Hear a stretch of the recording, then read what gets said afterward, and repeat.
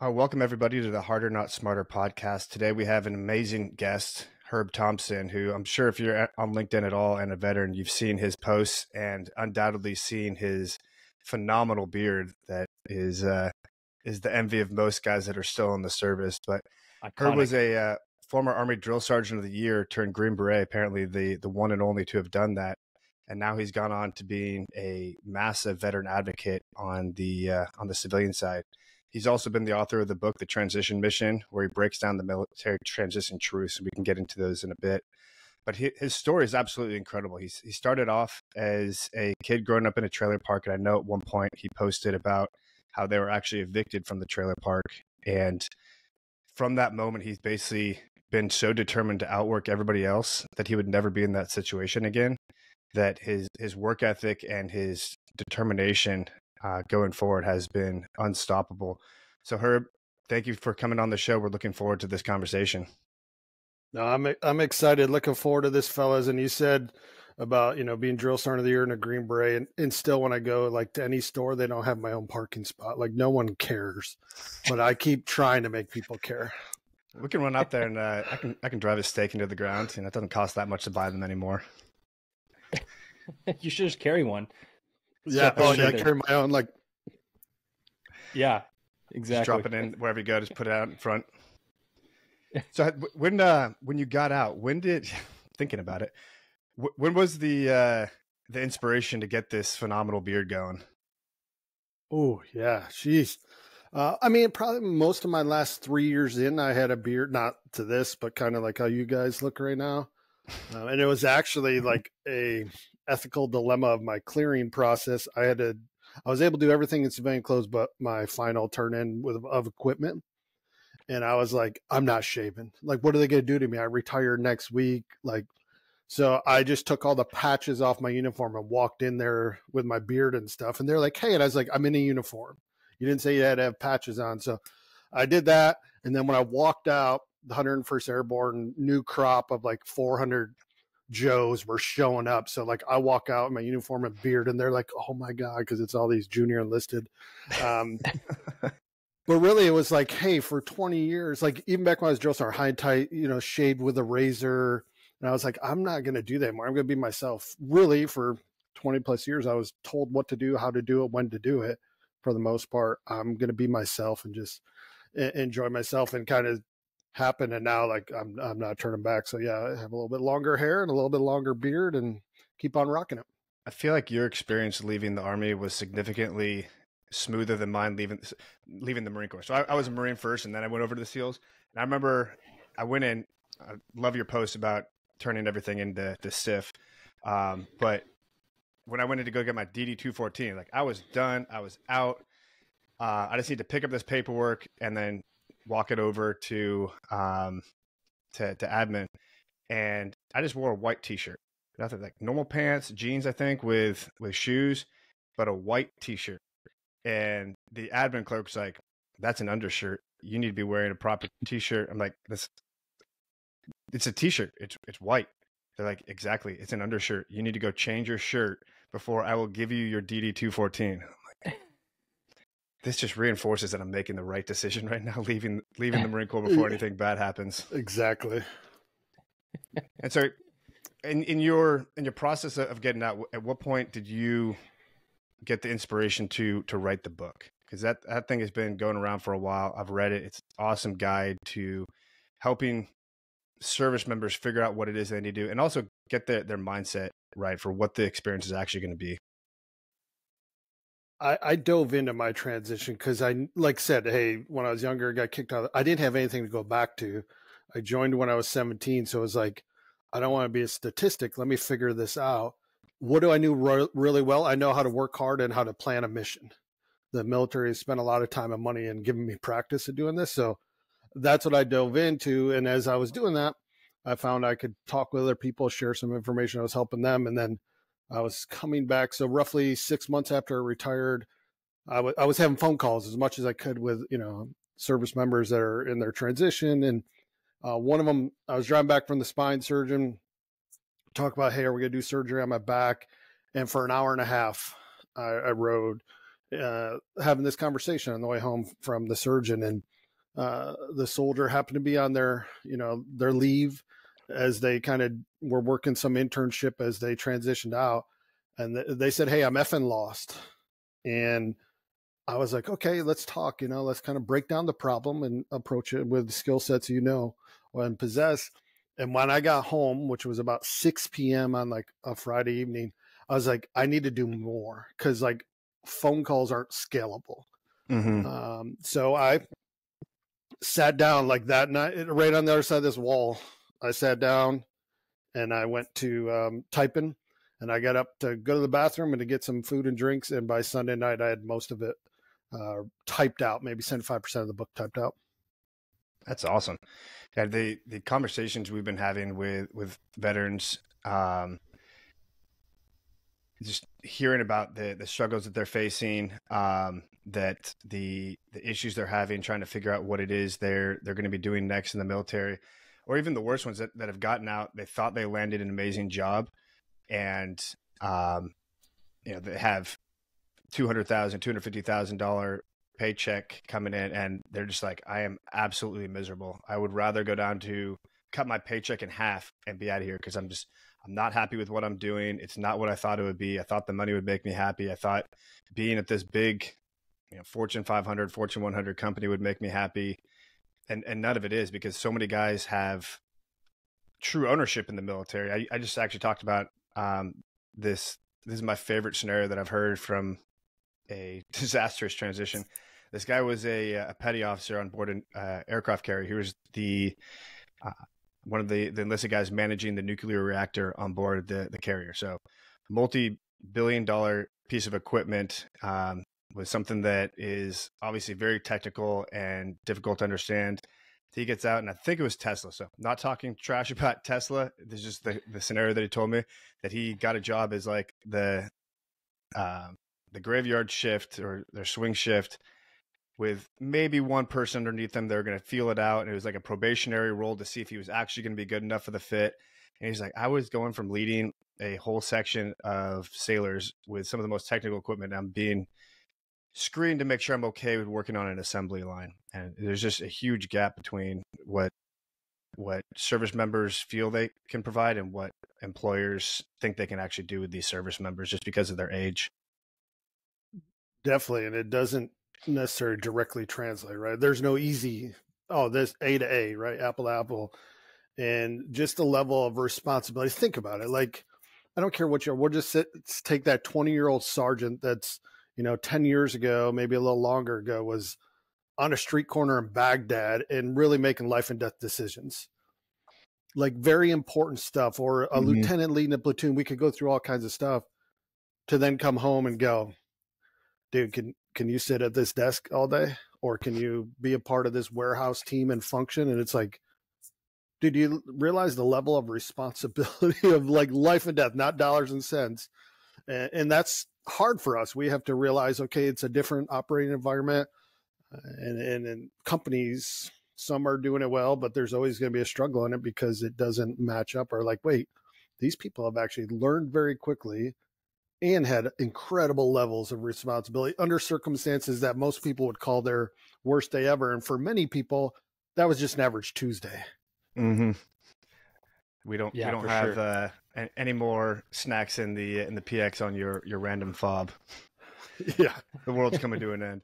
But what I really loved was the truths you came up with, and I'm just going to go through and read them off, because I think they're that important for people to understand. These are all explained in the book, but I think the more veterans, or rather service members, hear this before they get out, the better they'll be. So you list them off here. I think there's 11 of them. But it starts off with, it takes more effort than you're going to realize. Everyone's transition is unique. The earlier you start, the better. Transition's a team sport, but you have to own your own journey. There's going to be ups and downs. Thank you for your service means just that and nothing more. The more you identify as a service member, the harder it will be. That's a big one. Transition happens for everyone except for our fallen brothers and sisters. You're going to make mistakes, learn from them. You don't know what you don't know. Success depends solely on your attitude. and this is going to be your most important mission. What was it that you were doing when you came up with those? I know a lot of them were just your own experience, but were those from other conversations? Where those come from? Definitely, it starts with my experience. I dove in, hey, again, I want to figure this out. This is my next mission. And by the time, shortly after I retired, I'd had over 2,000 informational interviews, because I could make the wrong decision, but gosh darn it, I was going to make an informed decision. So I was just picking from everyone, and then just little bits and pieces from everybody to do that. And then coming back to kind of like our soft truths, but like, what are the actual absolutes in this? Mm-hmm. Like, if we just think of like, okay, how can I translate this to someone hopefully that is like myself and my background can understand it? And that's where I just list. I mean, some of that's kind of, it's like, yeah, whatever, until you're in it and you're like, oh, this is what he was talking about. Or like, it can be a little harsh, right? And it's not meant to be harsh, but it's like, thank you for your service. We're so lucky in the United States, the amount of support for veterans. It's off the and charts. Just this era, yeah. Thank you, every Vietnam era service member for going through what they did and handling it the way they did, so that we are where we are today, where we're not coming back from deployments getting spit on and uniforms torn up. Like, we're actually being thanked as we're walking through the airport. It is, but then there becomes the flip side of that is like, oh, like that means I'm going to get a job, or that means people know my value. When I show up, Herb Thompson, retired Master Sergeant, United States Army Special Forces, like, people are like, and like, that's cool. I don't you got know a cool anything story. what you just said means. Yeah, it's like, what have you done for me lately? That's like totally the mentality in the corporate world. Let's transition out. Exactly. So that's just how I came about the truce, and just to like easy digestible nuggets of try to break down a like completely complex problem to kind of, hey, how can you approach and understand it? What system did you, because you said you took 2,000 informational interviews. Did you have a system in place for follow-up, or was it just kind of like shooting from the hip, just trying to have as many conversations as possible? And these were like cups of coffee, not job interviews, right? Right. Yeah. Informational interview, job, a cup of coffee, phone calls. Most of them were virtually or on phone calls. Truthfully, Greg, I didn't have a process. I was survival. So I was like, I recommend people don't do what I did, because I would talk with 10 people a day. Right. And like, I would end a call and then get on another call, and it would take me a couple minutes to figure out who the heck I was even speaking to. But I have a BS, a little bit, so I can like, oh, okay, let me talk. And they want to know, I didn't know who they were, but it really wasn't efficient. So yeah, there wasn't, I like processes and stuff, but I have a buddy, he has to write everything down. There's spreadsheets, all of that.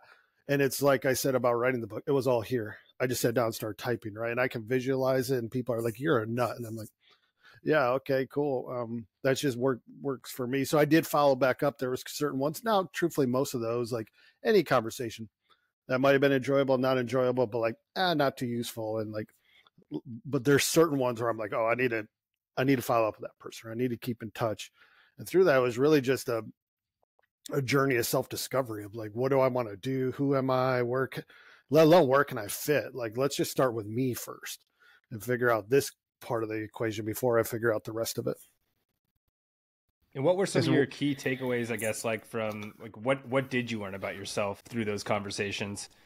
I'm sure that it's those the transition truths are some of them, but like, what did you learn from those conversations about what you wanted to do next? What was important to you?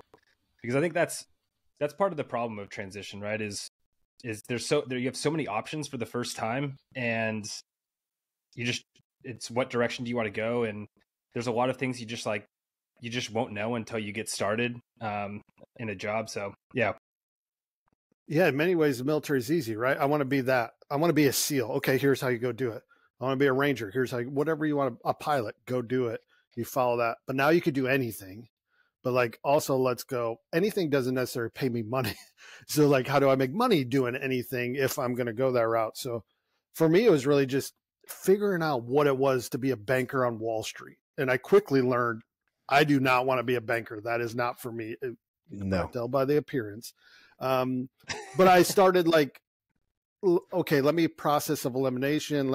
I have some assumptions. Let me turn them into facts, but really just let me learn this new environment, because it's so foreign. But it's really the same way if we're going to, deploy to Iraq, let me dive in and learn the culture and the problem set.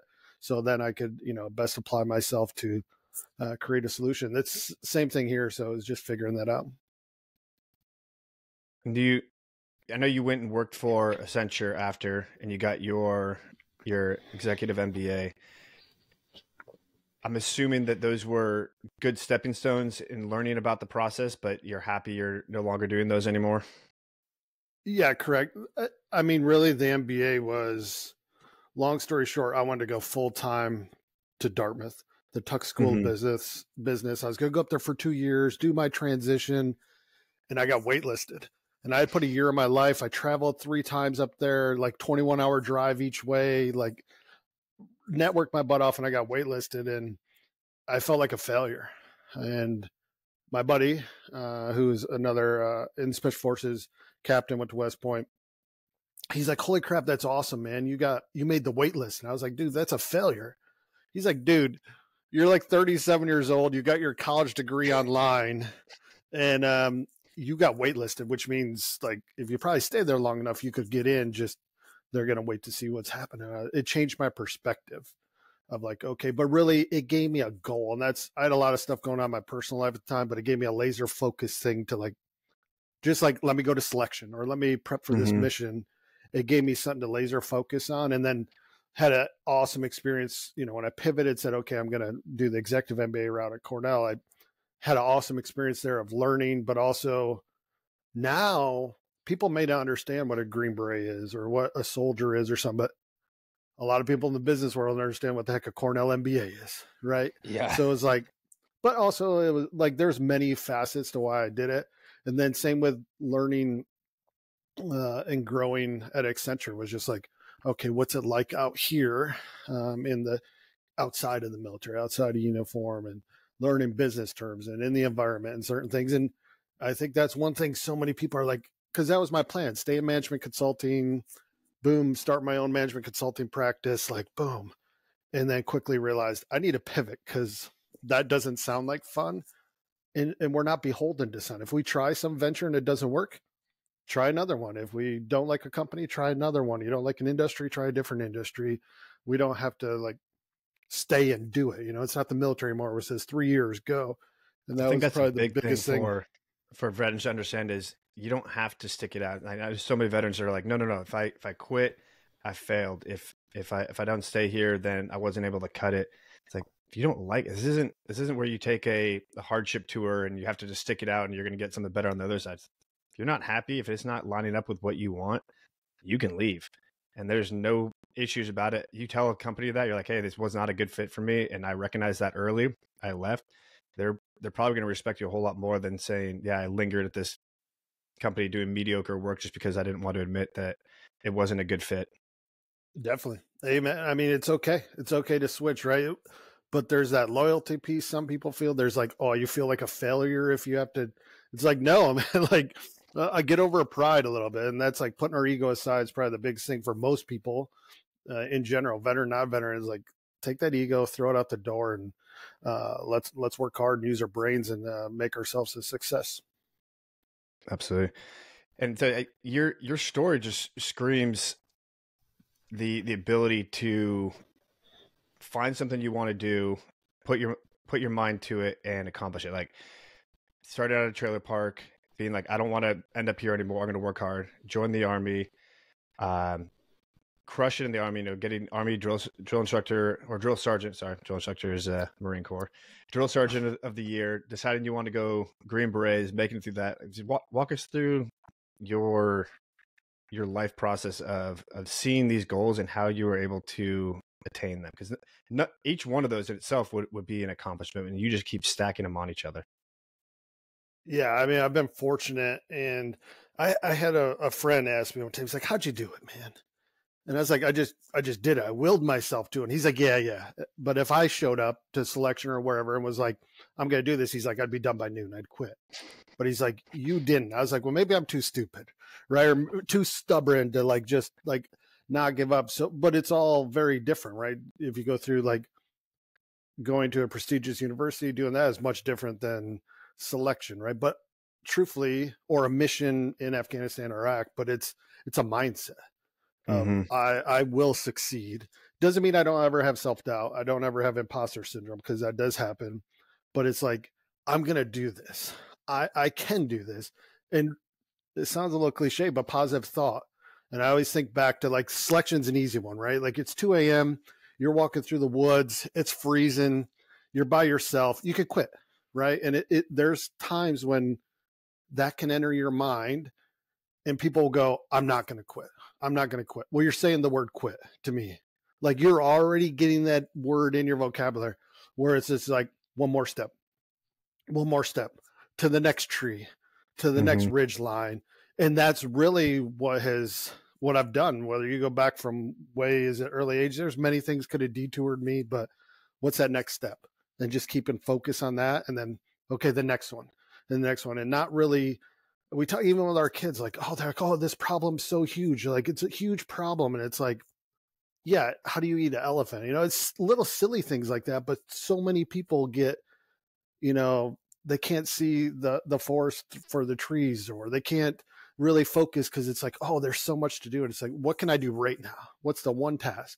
And just keep repeating it, right? What's the next important task? And just keep working, right? And to me, not having someone tell me I can't, because they don't control it. So many people, you aren't going to amount to nothing.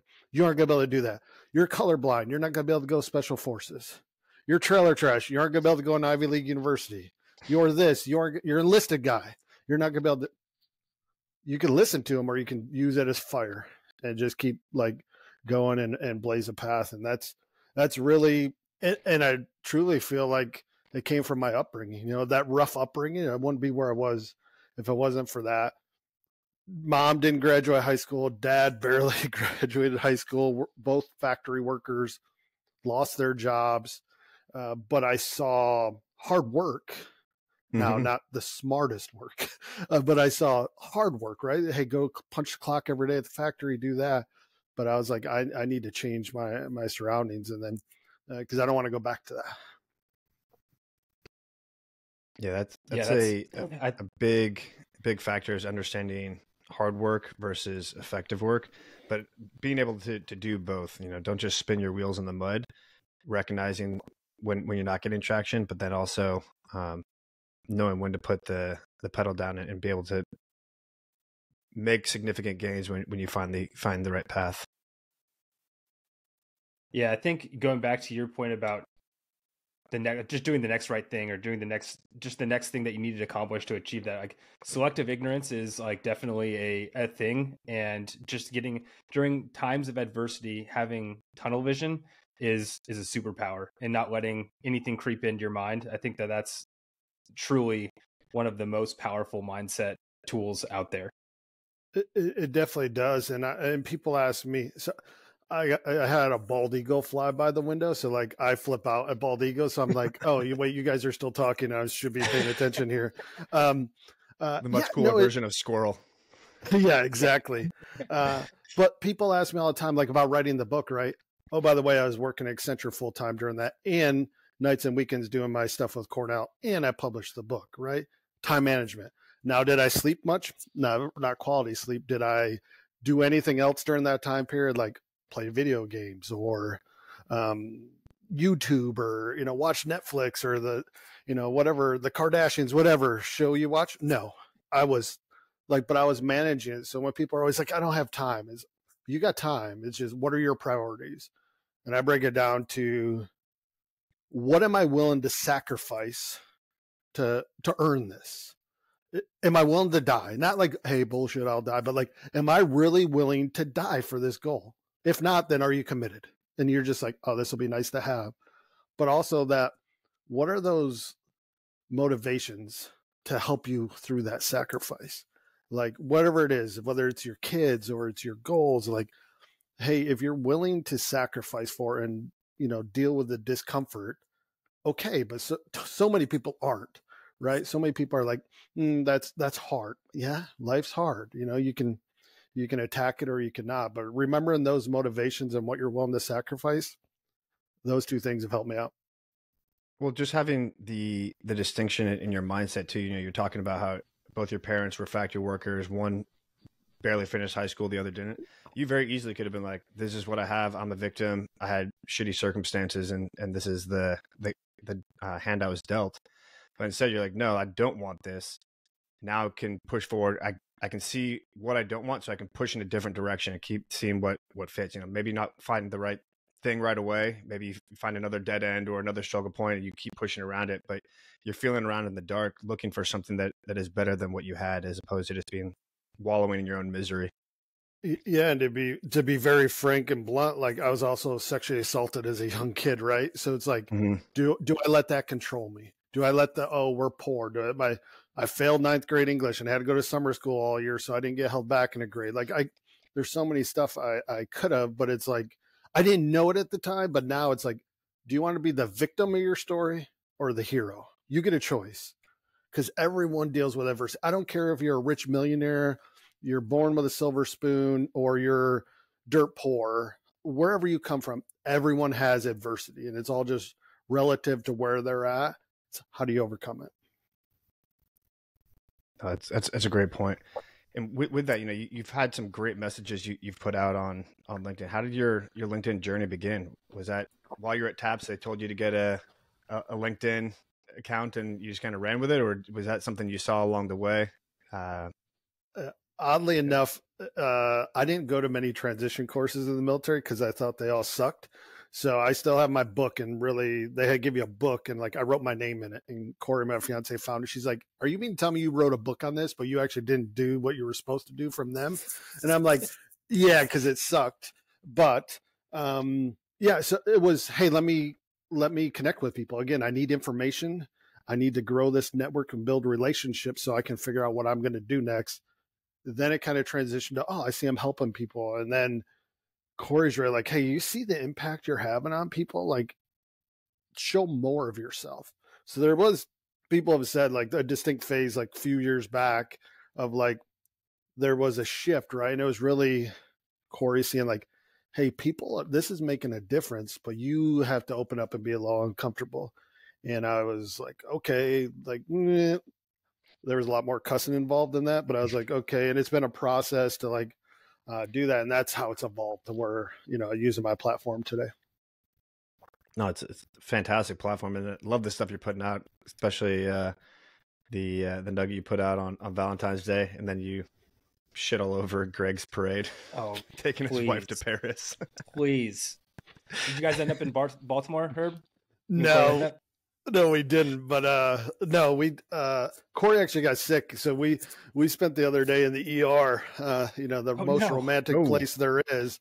All's going to be good, but yeah. So we're rain check on the festivities for that. But like for us, you know, we're balancing. We got 4 teenagers, 2 that are in college, 2 in high school, in different states as far as the kiddos. So it's always a challenge of like, when do we find some us time? And that's probably a big thing talking about like post-military for anyone. Like, how do I focus on how do we focus on our relationship? And to be truthful, that laser focused goal of like, I will make selection or I will die. I will accomplish this mission, make it through this ambush, or I will die. I will graduate. Isn't the most conducive for relationships and like feelings, right? So I'm still a work in progress in that of like, feelings actually matter, because like I've took them and like jammed them all the way down to where they're in my boots, because it's like we don't got time for feelings. Like let's accomplish the mission, and opening those feelings up and like embracing that has been like a personal journey for over the last few years. Yeah, I'm in the same boat, like, because I'm so performance oriented, and the military drills it into you. So, you know, Kevin and I've got this podcast going now. We've got the Vetrepreneur Collective that we're building out. Just there's so many things that we're working on right now that we want to just that we're throwing ourselves at, and it can be easy to let, you know, relationships that's the first thing that'll go to the wayside. I think is like you'll start putting away time with or giving away time with the wife. Especially when you got kids. It's just a really tricky part of the transition process, I think. It is, man. Yeah, because like, okay, work because we need to pay the bills, and then kids because they're kids and they give us that look, and then it's like, okay, us maybe, but like for me, I got stuff going on at Service now. I do some special projects with Fire Department Coffee. I do some speaking engagements. I keep whatever I do on LinkedIn ongoing. We're in the process of writing a book, a larger second book. Yeah, like not transition focused, but like life book, right? And doing that. And oh, by the way, we should probably go on a date night, right? Like let's figure this out. But we're prioritizing it equally, right? Like, because if we don't have one, the other isn't going to matter. So we're very good about keeping each other honest of like, hey, it's late at night. Shut that laptop, you know what I mean? Or put the phone down, because at some point we have to focus. Admittedly, sometimes I have to do that for Corey, but oftentimes she has to do to me and be like, hey man. And I'm like, yeah, you know what? You're right. And sometimes that might be, hey, F you. And then like, oh yeah, you know what? I'm sorry about that. You're right. So it isn't all roses and rainbows, but we're holding each other accountable and our teammates in this journey. I got a great show for you guys, Herb. Love is Blind. Season 6 going on right now. It's fire, man. Like I'm telling you, there's some good drama going on, some reveals that are going on tonight in episode 2. So I'm excited for my date night with the bride. Nice. I thought I'd plug it here. I'm not getting paid. We're not getting paid by Love is Blind. There's no promotion. Hallmark channel? What channel is that on? I have no idea. I think it's on Netflix. It's on Netflix. Oh, Check it out. That's true. I guess everything's on streaming now. You don't have to. Yeah. I don't know what they have over there in the Netherlands. You guys have the internet? We've got internet. That's it, though. That's it. I'm hooked up to a car battery actually right now. Bicycles and the internet. That's what you have. Yeah, but I'm actually riding a bike right now to power my entire house. That's how it's actually working. Right. I couldn't agree more though with the stuff about having your spouse on board, and you mentioned his teamwork. And I think Greg, you put it in a post the other day that the most important business decision you'll ever make is who you marry, because that's a business partner you're stuck with 24 hours a day, 7 days a week, and all your decisions affect their decisions, and their decisions affect your decisions. So it's not something to take lightly. I know in the military, I saw it all the time. People just getting married because they want to get out of the barracks. They just want to get that extra pay. They don't truly recognize the significance of that decision. So having somebody, and this is me getting on my soapbox and preaching, but having somebody that you can trust, that you respect, and that you can rely on to be a full-fledged partner in life is so important. It's what's made me able to accomplish what I've done since leaving the military. I've bounced around. I had a job as a recruiter that lasted about 10 months before I left and started my own company. And that was the first big conversation we had about career stuff was, what am I going to do? Should I stay with this company and, get 20% commission that's getting reset at the end of the year? We had COVID. We were going for a walk, trying to philosophize about the coming year. And basically the decision I came to was, I'm basically going to be in the same starting point, whether I go back to work or start my own company. So I might as well have the bigger upside and see where it goes. I can always go back and find another job if I have to, but I really wanted to give this a try. And so having her support through that, having her support through continued entrepreneurship, pivoting from recruiting to the veteran entrepreneur stuff, bringing on podcasts, the newsletter, the community, all these things we're doing. If I didn't have someone supporting me behind the scenes, it would not be a possibility. Amen. And to me, that's the biggest change. I'm just thinking like, I don't know, maybe around 10 years ago now, maybe 9 years ago, they were like, hey, ISIS is about to overrun Baghdad. Herb, you're on a flight tomorrow. Go. Right. So I was like, Roger that. Let's go get some. So I went home and like, I need to get more kit. I'm like, oh, I should probably tell my wife. Right.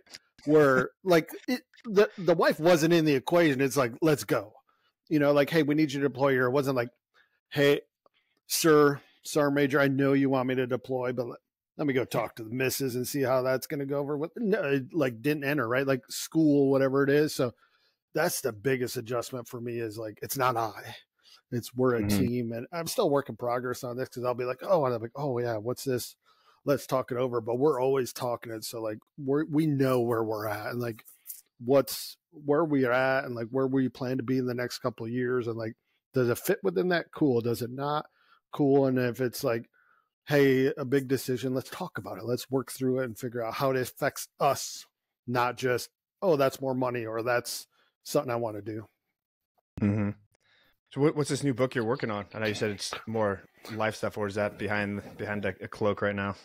No, it's just more, seeing that, like, the impact I've been able to have for people. So really telling more of my story and sharing it with people so they can learn and, in many ways be inspired. Though I'll admit I hate saying that, and I felt sleazy just saying that right now. Like, oh, I'll inspire someone, but like, hey, I'm not the only one. Like someone else has gone through this. So really, that's what we're working on doing it. And then with Corey's perspective, because she sees a lot of the behind the scenes, if you will. So and can see like some changes I've made from maybe 5-10 years ago. And it's like, wow, there's like an evolution and growth there. So her kind of insights and commentary too. Well, you speak to so many, your life experience speaks to so many different people. I mean, you've raised a neurodivergent son, you're dealing with diabetes, the transition, there's so many people that your story resonates with, that I think it's important that you put out that book, especially with the following that you have, and like people want to like know what's going on behind the scenes, right? And get that glimpse. Because I think you humanize it all is really what it is. Yeah, admittedly, it's uncomfortable for me. I know people are like, "What, really?" Like, as much as you put on, like, yeah, it's like all uncomfortable for me. But I see that, and I get the messages like, "Hey, like this X, Y, and Z," or like sometimes they're like, "Dude, I've been following your stuff for 2 years, but like, thank you. Like, you don't know, like 6 months ago, I was ready to, end it, and you never know what's going on, or I've been struggling with this, so." It's just amazing to me that the impact you can have if you just open up and be a little open yourself. So that's what the book's about, is really to do that and to like just try to help people, because I don't know how much longer I have on this planet, but I want to keep making an impact, and that's what I intend to do. And you mentioned, oh, sorry, go ahead. You got a title yet? No, I a couple proposed, but no. Okay. With the coffee stuff, Firehouse? Fire department coffee. Firehouse coffee or fireman coffee? Fire department coffee. How did you get involved with that? What's the story with what you're doing and where you see that going? I'm always looking for like not just veterans, but especially a veteran who has like started their own business. And quite frankly, it has to be a good product. So let's start there. Like, I'm not going to be involved with something I don't like. So the product, but then how do you go about your business? Because yeah, there's dollars and cents and you got to worry about profit and loss, but like how you do business is important to me. And getting to know the folks there, over a time span of months, and getting to meet Luke, one of the co-founders, and hear his story of like leaving the Navy and then going in the fire department to like, hey, I'm going to start this coffee, right? This evolution, and just the way they're going about it. I was like, I think this is something special. And no BS, I think it is something special. And I'm like, I would love to be involved in any kind of shape or form. So do some special projects with them, but it's, most people would see like the social media type stuff, like, oh, you did a post about them, but it's like other stuff behind the scenes. Cause I believe in the product, and I believe in how they're going about business. So I was like, let's be a part of it. And it's one of those things that, like, surround yourself with good people and good stuff happens. And Special Projects has a fancy name. What type of stuff does it actually entail?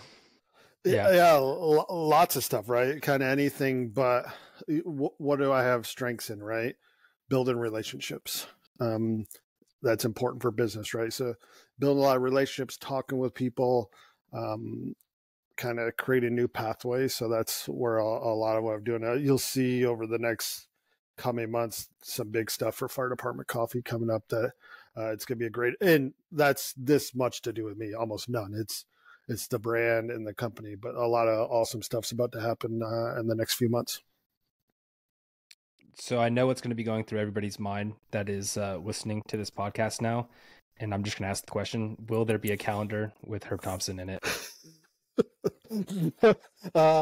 Yeah, no, I don't think anyone needs to see me in a calendar or like Speedos or, you know, my board shorts or anything like those days. If there ever was a good time for it, it is not now. So no, even though I've lost a bunch of weight, no calendar, but maybe I could be convinced. There we go. Maybe like that. Beard wax or like men's grooming product line. Ooh, could be a great spokesman for that. Maybe, yeah. Anyone listening, if they hold on, is this on? Okay. If you would like me to sponsor you, the product's got to be good, and then send me some, and I'll try it out. No, it's all good. I look forward to it. I don't know what'll happen. Hey, maybe we'll have a shoe coming out. Maybe we'll do some beard stuff. I don't know. We'll figure out. But I know I'm going to have fun and try to surround myself with good people. With your experience in the in SF, you know, what type of skills for guys that are getting out, what type of skills do you think are the most valuable, and how have you been able to translate those? I know that's the hardest part for guys is like, how do I translate fast roping out of a helicopter or shooting a gun or talking on the radio to something that Accenture would care about? Yeah, no, great point. And none of those three do they care about. So I was actually talking with a Green Beret who's getting out last week about this, and it was really like two things that seem very simple, but relationship building.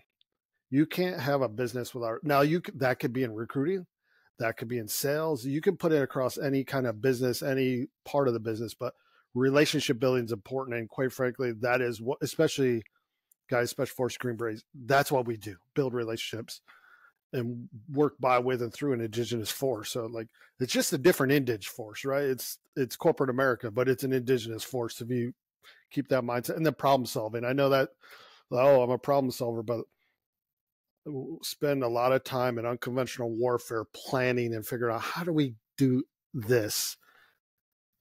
That translates. Now we have to articulate that, because no one, when you walk in, and I don't grab my beret that's behind me and go, hey, and they're like, all right, funny hat dude, like, what do you mean? Like, you got to be able to articulate that and communicate it. But I look at it the same way, just like when we showed up in, we'll say, Afghanistan or some other country, we didn't instantly walk in with a whole lot of credibility. In some cases we may have, but like, that gets you like in the door. You didn't get shot walking through the gate, but like, now how do you stay? You gotta show your credibility and be able to speak and talk and sell your team or sell your mission.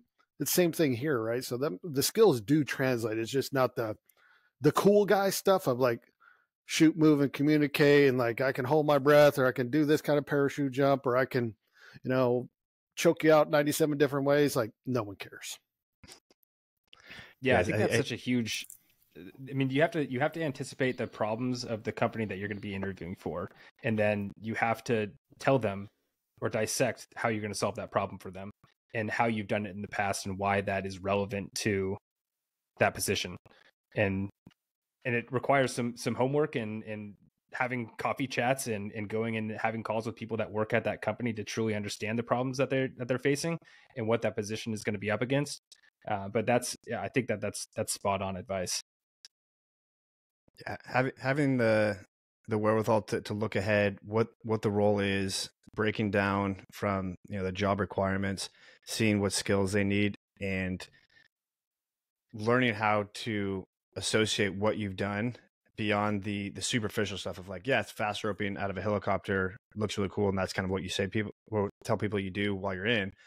But how do you turn that on its head and actually dive into the more intricate details of, you know, essentially like cross collaboration between the air crews and the ground crew. You have the Hertzcast masters, you have training, you have maintenance of equipment, you have communication amongst each others, you have training, discipline, rehearsals. All those things go into doing just like even a fast roping evolution, let alone doing it in an actual combat.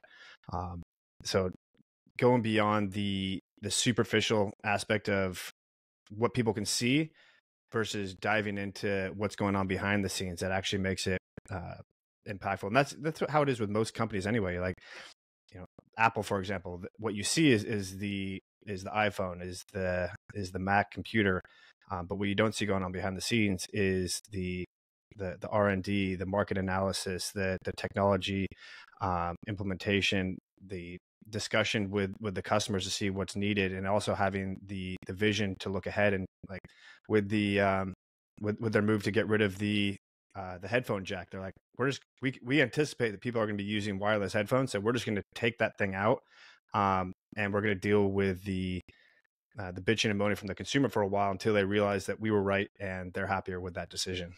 No, definitely. And seeing that, and I think it's hard to sell, right? When you're like, hey, I have these capabilities, like a lot of people don't believe it until they see it. They're like, oh, wait, not that we can read, we're not talking to goats, you know what I mean? And, reading their minds, but like, oh, wow, you got a different perspective. And how can you go into a room and instantly know who we need to talk to and all that? Sometimes we have to show them, and it can be a little hard to articulate those skill sets. But that just means you got to find the right place, right? The place that values you and understands, or get into a place, maybe not where you think you should be, and go, hey, I'll prove myself, and then work my way up through doing it. And yeah, tons of skill sets that translate.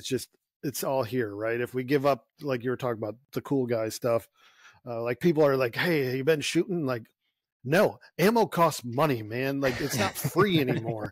So I'm not going to go burn 2,000 rounds on a range because now that's out of my bank account. Yeah, no more El Prezes where you go through an entire magazine as quickly as you can. Yeah. Those are so much fun. I mean, sometimes you have to get through the ammo so you don't have to turn it back in.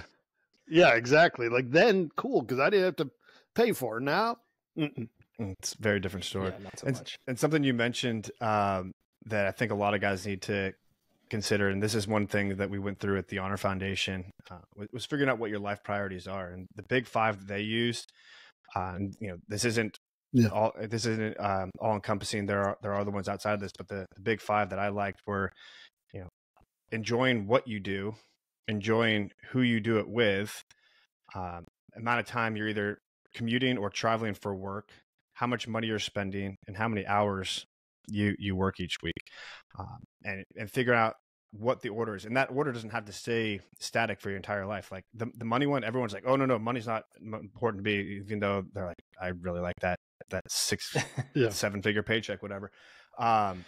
But at different stages of your life, that is important. Are you trying to buy a house? Do you have kids about to go to college? At that point, yeah, maybe you do take the higher paying job and drop down some of the other priorities. Maybe you don't enjoy what you do as much to build up that nest egg so that you can cruise on the other side.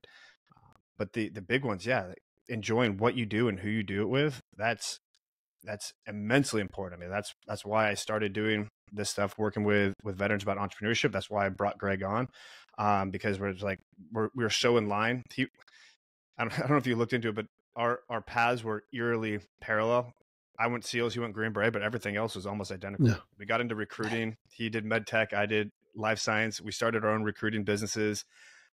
Realized that we liked entrepreneurship, so we started talking about entrepreneurship and working with veterans. I was like, do you want to just do this together? Kind of like a great marriage proposal. Did we just become best friends? Yeah, we're best friends. I was going with marriage proposal, but yeah, best friends works too.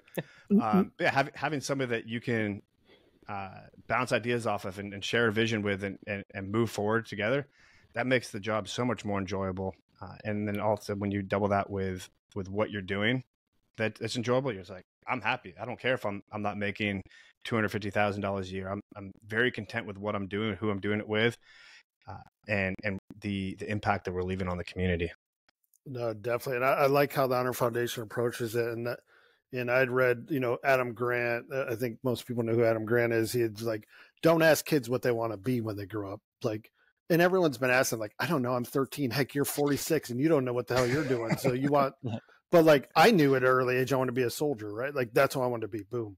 Green Beret. And then I had a drill sergeant too. I was like, okay, I accomplished it. What am I going to do now? But I was talking to my son just yesterday. He's in high school. And I was like, hey man, hey, what do you want to do when you graduate? Right. But it was like, what do you like? And he's like, I like science and math. And I was like, would you do that if you didn't have to do that homework? And he's like, yeah, I don't like it that much. I'm like, okay, like figure out what you like to do. And sometimes you got to do stuff you don't necessarily want to do, but it's like, I try to lead them towards that instead of like, what are you going to do? You're going to go be an engineer. Like our one son's in college to be an engineer, but it wasn't like, hey, you're going to go this route. And like, what is it? It's like, oh, you genuinely like that. Let's figure out what it is instead of like, but it's hard. And like, we put that pressure on kids, but we're all talking here about like 20, 30, 40-year-old people who don't know what the heck they want to do. Right. And it's like, oh, you kids should know what to do. So it's kind of the same thing of just like figuring that out of like, what do you like? And that's what do you like and how can you get paid to do it? And, or can you, right? But I also know some people like, I hate my job, but I got a brand new truck outside. And if I get pissed about my job, I'll walk outside and wash my truck. And I'm like, that's cool. That's not me though. I can't do that. But some people are that way. Man, I love that reframe of would you do it if you didn't have to? Because I think back to like going to college. I mean, I went to college because that's just what everybody did in my town. Like you graduate high school and you go to college, like your parents probably pay for it because you're in an affluent area, and you graduate and go work a corporate job. Like that's what all my friends have done. Nothing wrong with it. But you're very much fit into a box from the very get-go. It's like, what do you like to do in school? And okay, so, but that's it. You're inside of that box. It's not, what do you enjoy doing and how can you monetize it? And I think that is an exciting part about being a parent now, is like having that knowledge or like that foresight to like teach that to your kids. Yeah, it is. And not having that, like obviously a college degree carries weight, right? It can open you up for opportunities, but is it the only way? We have another son that's like in the trades. He said, I'm not going to college. He's in high school, but like he already makes good money working on the weekends, doing this trade towards getting his like certification and online, like to where he's going to be making good money when he graduates high school in the trade. So like if he was like, hey, I want to go to college, we'd be like, you're an idiot. Like keep doing what you're doing, because like you're about to make buku money. And it's like, but I think just reframe it like, what do you like to do? And like how can, and maybe it's a journey to get there and you go try some stuff out and you don't. And if you don't know, I think that's a lot of what I look for me, the military was, it allowed me to grow up and figure life out. Not that I had it all figured out but there was a lot of stuff. I ended up staying 20 years, but figured it out.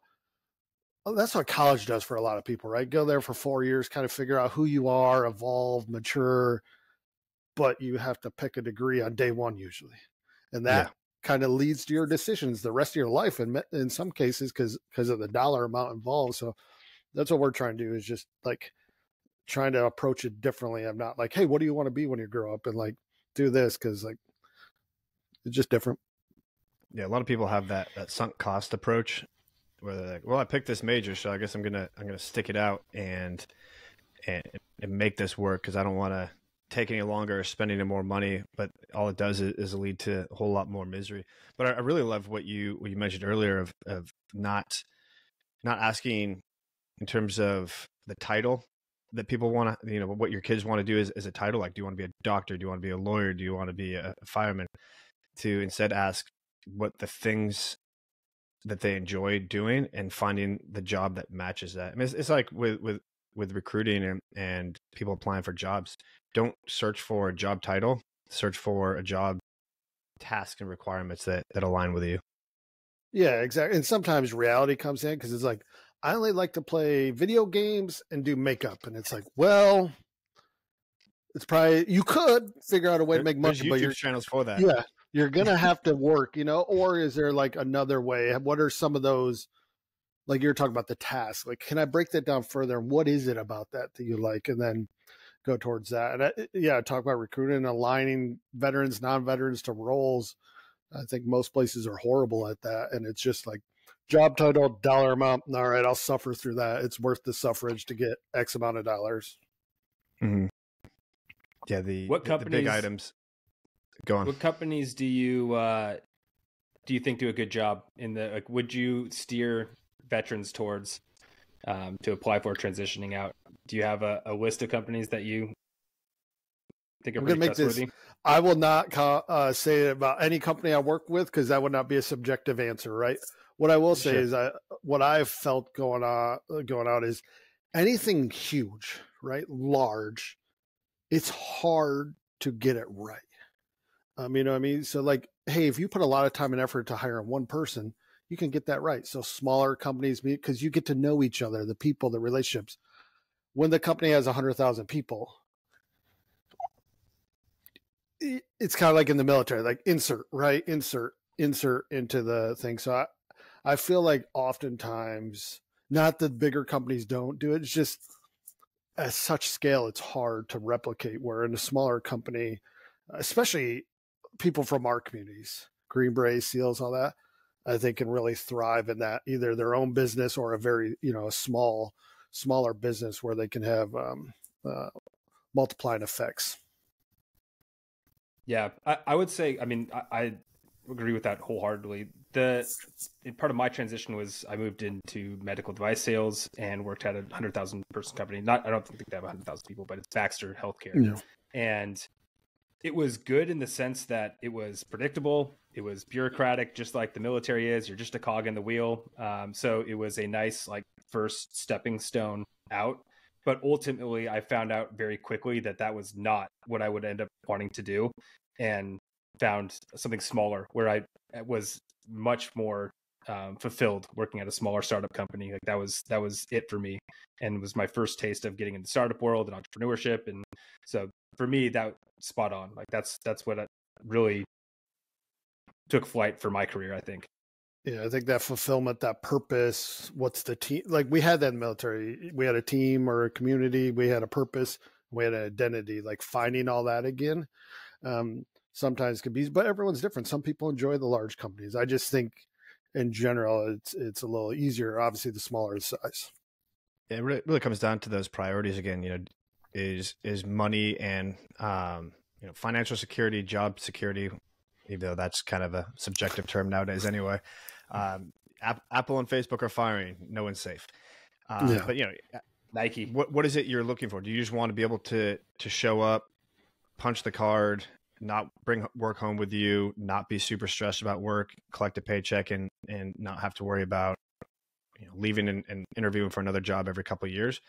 That's a great fit for a certain type of person. And then there's some people that would be their absolute nightmare of like showing up every day with the same thing, working with the same people, coming up with the same ideas, very little creative aspect to it.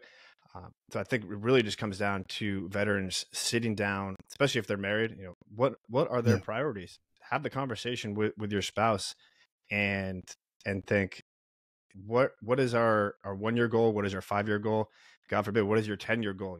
Have big visions of what you want to do, and come up with a plan to get there. I know with my wife and I, we wanted to be able to travel. We didn't want to be stuck around asking for permission to take time off. We were in Costa Rica, and we're like, how can we do this more? It was during, I got 3 weeks off for terminal, and we're just chilling down there. And that's how I got into the recruiting side, because it gave me a lot of that flexibility.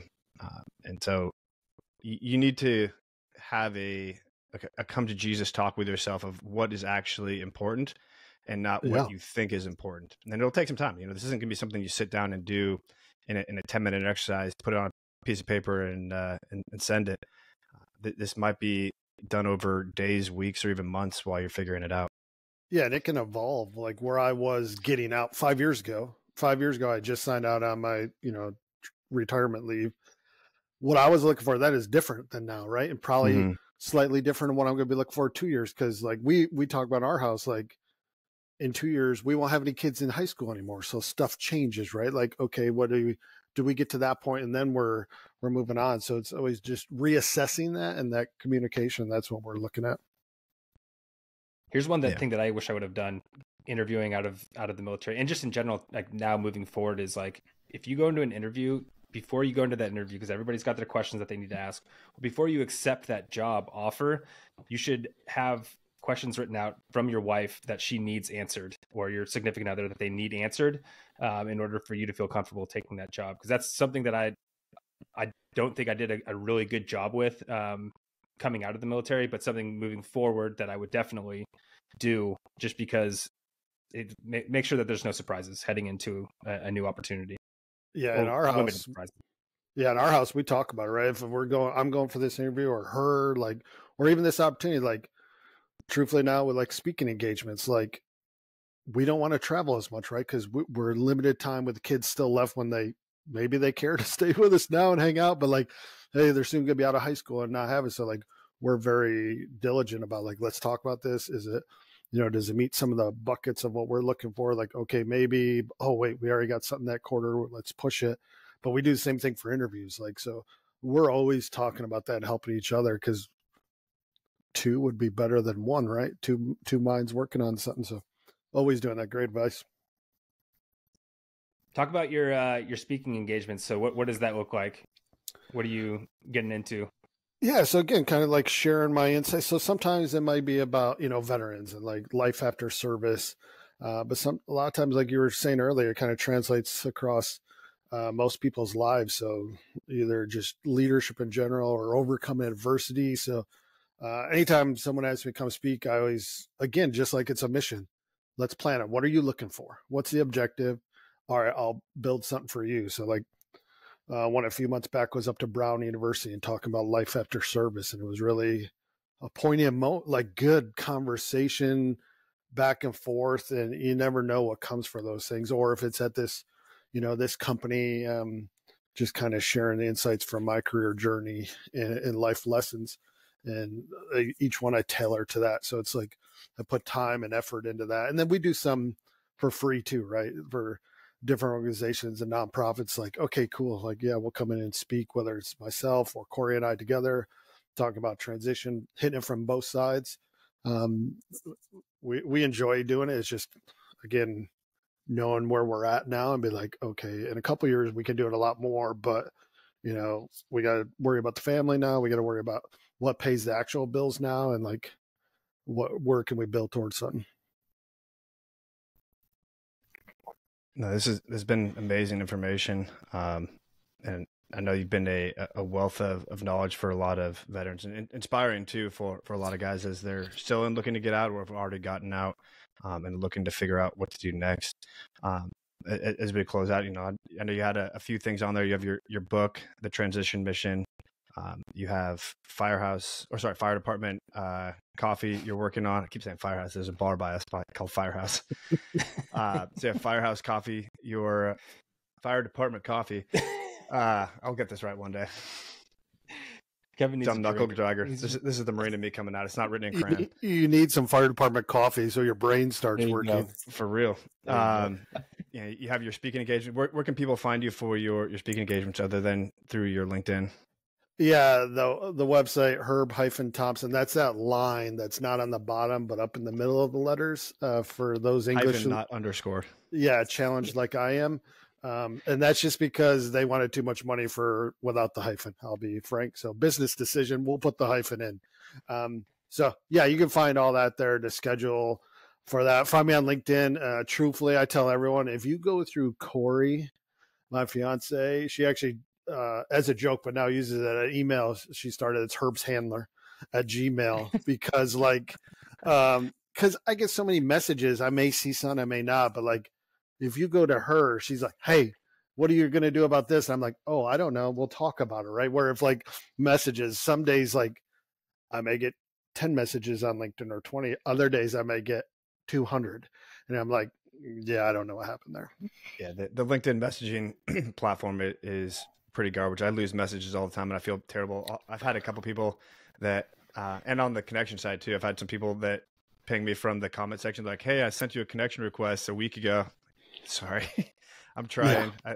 I work as hard as I can to get through these, but I don't want to be staring at that screen all day, every day. Yeah, I don't. Like if you send me, I may see it because I'll scroll through because I just have so many. Like what sticks out, and like I might not. So she's helpful for that and other stuff. But do you set up a? I just saw that LinkedIn allows for an auto like out of office reply. Do you have something like that directs it over to her, or do you just tell people to? When you in passing, email my fiance instead? No, because that way I see who's committed to getting a hold of me. No, I just thought of that right now. Actually, I don't. I'm just like, if you're committed, you'll find a way, right? Like, ping me 17 times, but not as Message like Garcia. Not as like, oh, look at me. I love Message Garcia. We can talk about that another time.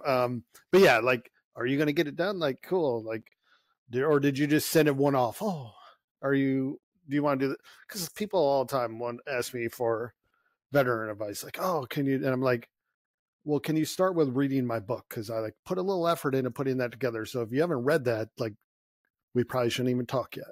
It's just to manage my time. And it sounds like being an a-hole, but it's like you only have so much time in the day, right? So where am I going to, like I tell everyone, if you're going to ask something from them, they're not going to be making their own money for themselves. They're not going to be spending time with their family. They're not going to be sleeping. They're not going to be doing something they want to do, take care of themselves, reading a book or working out, yoga, I don't care. So now you want them to do something for you, like do your part too, right? And for that. So yeah, it's just not on purpose. It's just like a lot of times I don't see stuff and like just or like literally physically can't respond to 50 people that are like, hey, can we have a chat? And like, no, I could do math and that equals up to a whole lot of time. More than 24. I can count to 24. Yeah. Is there anything else that you've been working on you want to promote while here? No, that's it. I mean, plus I got the old day job, if you will, at ServiceNow. We're a Fortune 500 tech company getting veterans, and not just veterans, truthfully, anyone, right? Veterans, military, but anyone around the globe, working to get them into new careers, right? And tech careers and learn that. So doing that. So I'm just fortunate and feel gratitude for where I'm at in life and staying hungry for more. Awesome. I mean, it's following the tenets of having multiple revenue streams. Don't be tied down to just that W-2 salary. Come up with some other ideas to keep things going, exciting, so you can cut things off if you need to.